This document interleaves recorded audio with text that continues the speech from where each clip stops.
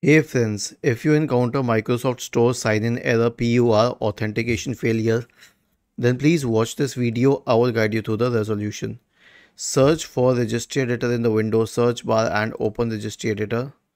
Go to HKey Local Machine, Software, Microsoft, Policy Manager, Current and Device. Now right-click on Device and create a key named Accounts.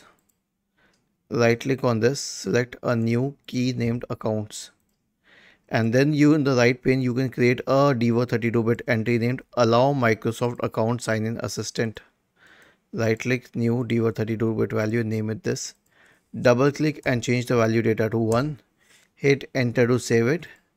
And that's it. Restart your computer. Okay. And this will solve the problem. Was this helpful? If yes, then please subscribe to the channel. If not, then let us know in the comment section of the video on how we could help you further. Thank you for watching this video and have a nice day.